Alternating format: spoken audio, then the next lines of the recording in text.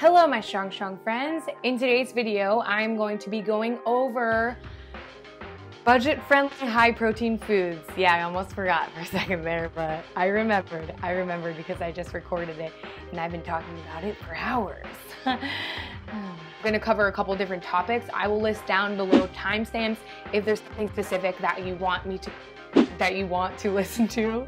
First is protein prices and comparing different sources of protein or different high protein sources across each other, and suggestions on the cheapest proteins that you might want to take a look at next time you go grocery shopping. Also, I'll have suggestions on where to shop and get cheap food and how to make the process of budgeting and finding that cheap food a little bit easier. I will give you advice on how to avoid eating the same things all the time. I know that was a big concern. I asked you guys on Instagram what you really wanted me to cover in this video, and that was a big concern for you guys. Like, how do I eat healthy without wanting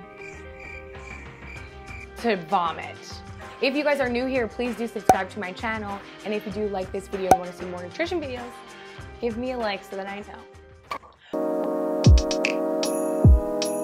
All right, you guys, we're first going to start, the first section of this video will be a protein prices chart. A couple of notes before I get into the actual food is we will be sorting these in order from the lowest price to the highest price. We'll also have some vegan and vegetarian options, but so everything's clear, we will note it with a little icon and let you know as we're going through them. Prices are listed by 30 grams of protein. Price that will show will hopefully give you a good idea of how much like one serving or one meal of this particular ingredient will run you. Now, of course, you might not need 30 grams of protein. You might want more or need more than 30 grams of protein per meal. To understand how much protein you want in a day, we usually recommend 1 gram of protein per pound of lean body mass. So not total body mass, but lean body mass. If you have a way of calculating that, that will be helpful to estimating how much protein you want to get,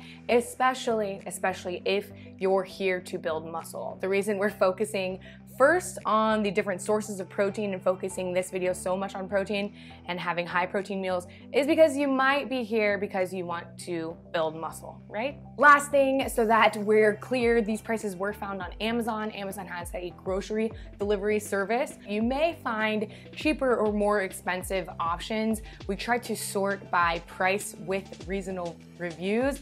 And also there are one or two that is kind of hard to get on Amazon. So we'll be sure to note that so that everything's clear for you guys. Let's just go into the list of ingredients that we're gonna start with. The first ingredient, the cheapest one that you could possibly get, are lentils. Keep in mind that lentils are one of the most dense overall on the list. So it's really great. This is awesome if you need to just get more calories in general in. If you're looking for dense foods at a low cost, then this will be a great option for you. You can use them on top of salads, in chili, or any kind of soup. So you can make vegetarian burgers with lentils. The next ingredient is not vegan, but it is vegetarian. These are egg whites, probably one of my most important staples. I eat egg whites probably every day. Okay, so recipes that I like are an egg white omelet. You can also use this as a bulking ingredient if you're making something like protein pancakes, or you're making something like fried rice. You have a carb source and you can just stir fry it and add some egg whites to sort of give you that like fried rice feeling, right?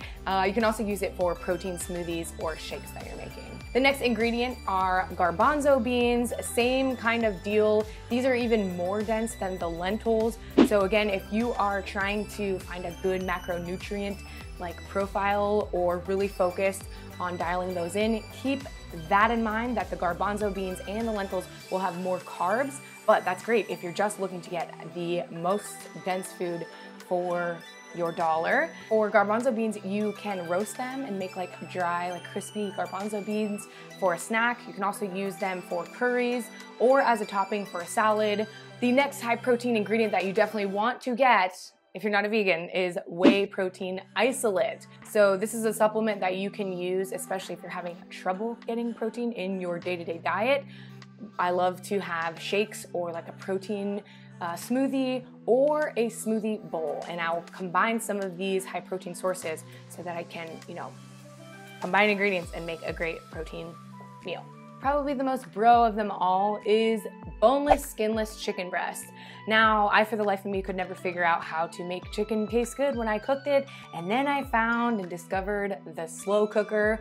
We like to batch slow cook just a ton of chicken. We'll probably get like 1 or 2 pounds and cook it all together at the beginning of the week. For this, we'll just keep that on hand, and it's kind of like we have a prepped ingredient for many different meals. We like to put it in like chicken and rice bowls, kind of like a Chipotle bowl. We will use the chicken for that. Usually it's seasoned with some sort of taco seasoning. We'll use it for tacos and burritos, also on top of omelets, and we'll use it for chili or soups. You know, you can kind of just make chicken noodle soup or chili if you're feeling like you need some comfort food, and then just throw some chicken that's already prepped and already cooked in there. You already know that it tastes great. You do not have to be a great cook to slow cook anything, that's for sure. The next ingredient is tofu. This is a vegan option. You can use it for miso soup, which is one of my favorite things, salads, Korean-inspired bibimbap with veggies, and then throw some tofu as your protein source on top of that. Another staple of mine is ground turkey breast. Usually we try to get the 99% lean version. Great way to cook this, especially if you don't know how to cook, which I can attest to, is to mix a pan or a jar of salsa in with the ground turkey and just cook it in a pan. That, again, similar to the pulled chicken breast, is great for use in rice bowls, on top of salad. You can use it in omelets or your egg scrambles, and of course, tacos and burritos. Fat-free Greek yogurt, I like to get just plain so that I'm not getting any extra calories or added sugars. So I use this again in smoothies, smoothie bowls. You can add it in oatmeal. You can also use it as a way to make like lower calorie or higher protein dressings. Sometimes I'll use Greek yogurt instead of sour cream for on top of chili or on top of dishes that call for sour cream. Canned tuna in water. Might not sound like the most appetizing, but this really is a great source of protein and it is really cheap. If you are dairy free, then you might want to think about pea protein. Same as the whey isolate option, you can mix this in smoothies, smoothie bowls, and oatmeal. Use it as a protein supplement as you will. And as we get more and more into the more expensive sources of protein, your mouth might be watering, especially after the pea protein. Sirloin steak, and this is a price for grass-fed sirloin steak. We usually use this on top of salad or as a main course, and we'll grill it with rice and veggies on the side. And of course, a ribeye, just so that you see the price of a ribeye. Okay, that's it for the protein sources. This video is going to be really long, I'm realizing, so we'll get right into the next section. So my first suggestion is to look at a CSA or a community supported agriculture program. This is like a membership or subscription base where you pretty much sign up to work with a farmer and other people in your community do it as well, so that the farmer delivers it either to you. Usually they deliver it to like a public school or a public space so that everyone picks it up at the same time. Sometimes it depends, you can go and all shop together, you just get access to shop at this place, or they will deliver it right to your door. Outside of the convenience of using a CSA, usually the food is typically more fresh. It does cut down on packaging and waste, and of course it's more sustainable. It does support the farmer because the farmer is able to take your subscription before they actually give you the vegetables and support their business and help them, you know, generate income so that they can keep their business alive. There are some drawbacks. In some states, the CSAs only operate from like June to October. I'm in California now, and it operates January to January, so it operates year round. So if you are in a warmer climate, you might have that benefit, but it is unfortunate, of course, because you can't farm in the winter in Ohio. So just keep that in mind if you do sign up for one of these programs. Another option or alternative to getting a CSA, if you wanted to pick your own vegetables instead of having someone pick it for you, you can go to a farmer's market. They are a little bit, it's hard to get to because usually they're at scheduled times. So unless you have free time to go to a farmer's market, it may not be as convenient as going to a grocery store. Farmer's markets will use less packaging. You do know that you're supporting the farmer off the bat. It is a good way to get local fresh produce. I do have resources for more information on farmers markets and CSA programs. The best, I think, website is localharvest.org. There are a couple of others, so I'll leave them down below, but localharvest.org is a great place to find a CSA near you or a CSA that delivers near you. I did get a couple of questions on people asking, is it important for me to focus on eating organic off the bat? Or, you know, is that really a big indicator of success? Or will that really help my fitness journey? And I do want to say that if you're watching this because you really need to budget and you really need to save, I would say that I wouldn't concern yourself too much with making sure that you're getting like the freshest, most local, most organic ingredients. If you are really budgeting and in a place right now where you can't really afford to do those things, I wouldn't get discouraged. I think you can still make 100%, you can make huge progress by just eating healthier foods and by having a good calorie and macronutrient balance. So I wouldn't concern yourself too much, especially if you can't afford, and I say afford not just price-wise, but also time-wise. Some of us just don't have the time to focus on, you know, the details of where food is coming from. So if you're in that place, I wouldn't get discouraged and I wouldn't concern yourself too much at all. Before we get to talk about cooking, I do want to give you some last money saving tips in the grocery store. It's funny because money saving tips and healthy eating tips usually go hand in hand, even though it seems like they don't. Even though McDonald's seems so cheap and friendly. So the first tip is to go in with a list. Have a plan, go in with a list. If it's not on the list, then you do not get it. Grocery stores are tricky places because they are designed to have you buy more, of course, and they are designed to show you sales. Another tip that I have is to use the website mygrocerydeals.com. This was actually sent to me by one of you on Instagram, so thank you so much. This will help you scout deals before you even get into the grocery store so that you can add them to your list. So on the site, you can just select the grocery store that you plan on going to and see the deals for this week. Make your list based on those sales that they have. That way, you know you're planning to get healthy food and also you are not going to get distracted by any other sales. Another big tip, you probably heard this before, is to stay on the perimeter of the grocery store. So the produce aisle, the protein aisle, produce and protein, your eggs and yogurt, those are all in the perimeter. They're not in the inner aisles. I do recommend staying in the grocery store for like 45 minutes, getting in and getting out so that you're following your list, you're not getting distracted. Just going in and going out. Whenever you do have to go into an inner aisle, a good tip is to just go in and out the same end that you came in. That way you're not just moseying around in the grocery store.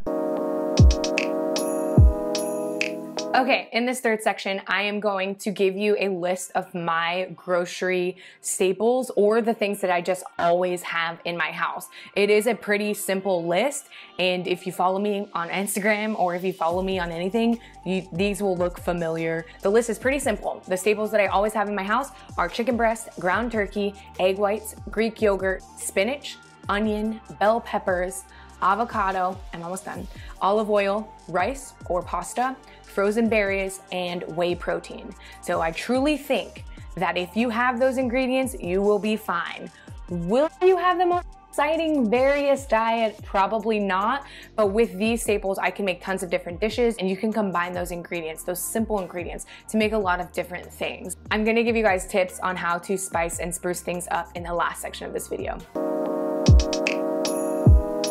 I know on Instagram, when I got into the fitness industry, a lot of people love to prep out 21 meals on Sundays. And that to me sounds so gross, to prep out something on Sunday and then be still eating that thing that you prepped and put all the ingredients in together and it's just been sitting in the fridge for forever. If you do like prepping your entire meals and taking them on the go, then I'd recommend doing it twice a week. So prepping on Sunday and maybe prepping again on Wednesday, just so that your meals stay fresh and they're more enjoyable and you're not wanting to completely switch up whatever that you're doing the following week. Instead of prepping my meals all together, I'll instead prep my ingredients. So of course, I already mentioned that I like to cook all of my chicken breasts at the beginning of the week in the slow cooker.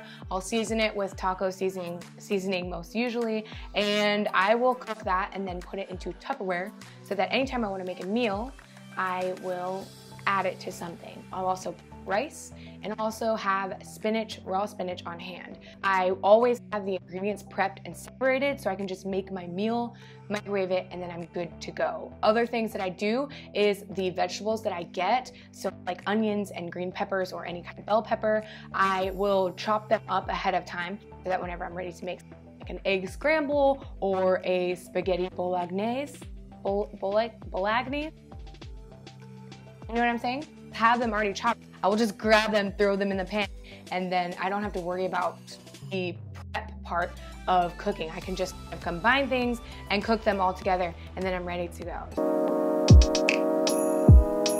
And our final and last section of this video is how to avoid eating the same things and getting too bored with your meal. My mom didn't teach me how to cook, although she will tell you that she did. So I never knew the basics, and if you're in that boat, then don't worry.